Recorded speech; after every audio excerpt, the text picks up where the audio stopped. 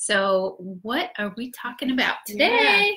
So the pelvic floor muscles support all those lovely internal organs that are resting towards your pelvis, right? But what happens when we remove some of those organs? And that's what we're talking about today. We're going to talk about hysterectomy. We're going to talk about those of you that may know someone who had one. Maybe some of you have gone through one personally, whether it has been recent or years ago. We've got some information and some education for you, and please reach out to us if you are experiencing anything that we talk about, because we can definitely be here as a resource to help you in your healing process, whether it's recent or a long time ago. Some of the things that I know women have come to us and said over and over, and those are the kind of things that we want to share with you too, just letting you know that this is experienced by a lot of women, that they'll ask us, do other women feel like this? Do other women recover this slow or this quickly? Or, you know, everyone thinks that what they're experiencing is very unique, but honestly, we hear the same things over and over again. And when talking about this topic, that's the key points that we're going to cover, are a lot of the factors that come along with it that you may not realize, or after that point, after you've seen the surgeon, or seen your doctor, maybe you're experiencing some things along the way when you start to get back into activity. And those are the kind of things that you won't always be told, go see someone like us, a pelvic floor PT, but we hear this all the time. And these strange, mysterious sort of symptoms that pop up can be helped with pelvic floor PT.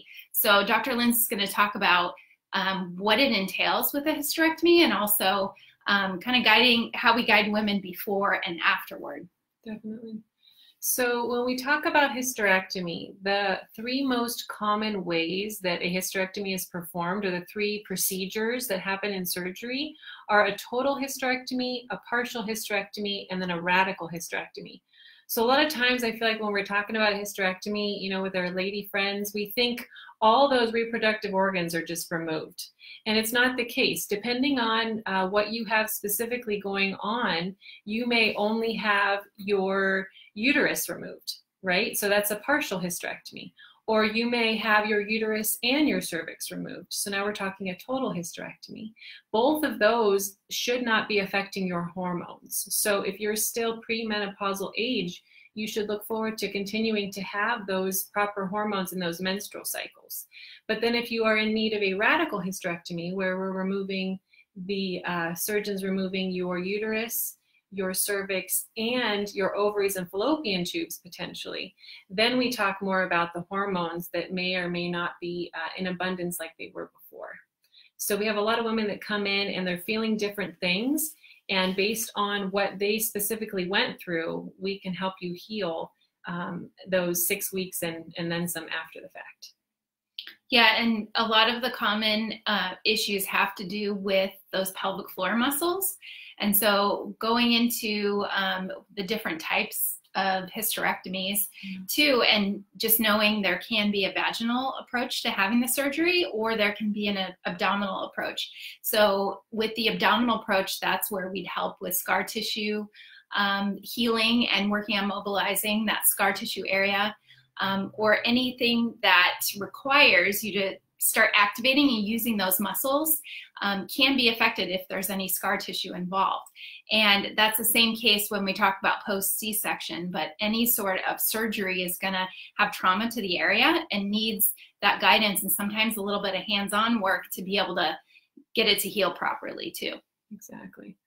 So when we talk about common reasons that women may get a hysterectomy, there are quite a few, three that I'll name here, that pelvic floor physical therapy can be very beneficial for before and after if hysterectomy is needed. One may be endometriosis. Pelvic floor physical therapy is a great resource in calming the pelvic floor areas and abdominal areas. And we often can help in terms of pain modulation, in addition to using those pelvic floor muscles properly and allowing for them to relax when sometimes they can be tight based on the abdominal pain that you may be experiencing with the endometriosis. Also, what we call uterine prolapse. So the uterus is dropping lower, similar to what we talked about last Thursday regarding prolapse. So the uterus is dropping lower than it should, coming out of the vaginal area there. And by coming to a pelvic floor physical therapist, we can help you to strengthen those muscles and then allow for support of that uterus so that you no longer have the descension or the dropping down. And then also pelvic pain. Some women will go to their doctor and seek out a hysterectomy based on the pelvic pain that they're having. And similar to endometriosis, we can help to calm the structures and help to support the lengthening of them so they then know how to contract, as opposed to being spasmed or tight, which can cause a lot of discomfort. Yeah, one of the most beneficial things for pelvic pain and the relaxation portion are ways that we can teach you using yoga, using the strategies that we have with exercise, so it can be part of your daily routine. It's not just something you would see us for, but being able to have a program to follow, because with anything in life, especially when you want to remain active, you have to have a routine and sometimes some lifestyle shifts. So what kinds of things could we teach you that you can integrate into your exercise program, and not just walking or not just weight training, but how you might need the right types of stretches and exercises, and really teach you how to do those correctly and what can impact your pelvic floor muscles too. Exactly. And then if we shift gears a little bit, those women who have come to us and have had a hysterectomy often will complain of bladder issues. So to give you a little information kind of behind the scenes on why those bladder issues may come about and how pelvic physical therapy can assist, during a hysterectomy, there can be loosening often of the ligamentous structures that would be holding some of those organs in place. And then as a result of that, the strength just isn't there. And so now the bladder isn't really sure how it's supposed to be functioning, and you may be noticing some leakage. Some leakage can also come as a result of the bladder itself dropping lower now that you no longer have either the uterus or the cervix in that same position. Now the bladder can drop down, and now it can rest on the urethra or near the area that kind of helps to send urge signals to the brain. And now you're having urge symptoms, you're having the need to want to go to the bathroom when maybe you just went.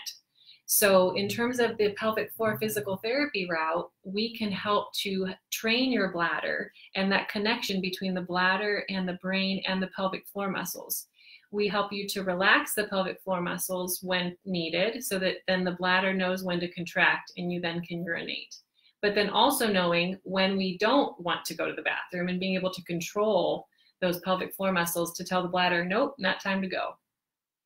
Yeah, so important. And there's a lot of things that women just don't realize that they can use for the future. So even though you had the surgery, it's not something you have to live with, these kind of symptoms, but bladder problems, painful sex, any kind of mysterious pain, abdominal area or vaginal area, I would say those are the common things that I've seen. Definitely. What about you? And then regarding the incision, a lot of women needing guidance on how to keep the superficial connective tissue mobile after, if you've had an abdominal incision, in terms of the avenue that was taken to have the hysterectomy, making sure that you can have proper motion of the abdominal area so that you then can participate in not only exercise, but life, sex, all the things that kind of improve the quality of life. Another common thing that I've heard of with digestive issues too, and just experiencing more gas, bloating, and even though it's your pelvic organs, there is some sort of relationship there. And teaching you the right types of exercise. So getting out there and walking, doing things that are going to help your blood flow, circulation, help your digestive system too. And the more that you're sitting and sedentary, that can definitely make things worse. Yeah, when you have certain organs removed, you can think of your abdominal area as almost like a puzzle, right? You have certain organs that are there and they are fitting perfectly.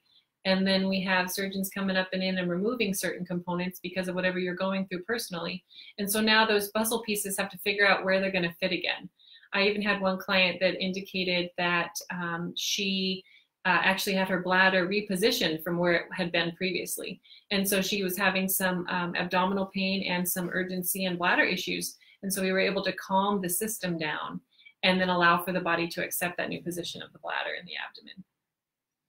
Yep, such a kind of mysterious thing that is not talked about And so many women go through this, and it doesn't matter, you know, how old you are, or if you're at that, you know, partial hysterectomy, or you had a total, or you're in your 30s or 40s, or you're late into your 60s or 70s. All this can be helped with the right kind of guidance too. Yeah. I think our two biggest takeaway points would likely be related to the awareness of being able to calm the system if you happen to have just irritation, inflammation post-surgery in that abdominal area, and then also the awareness of knowing how to strengthen that pelvic floor so that you can allow for those muscles to properly support your internal organs regardless of what surgery you may have had. Yeah. Great. Yeah. So we love to hear from you.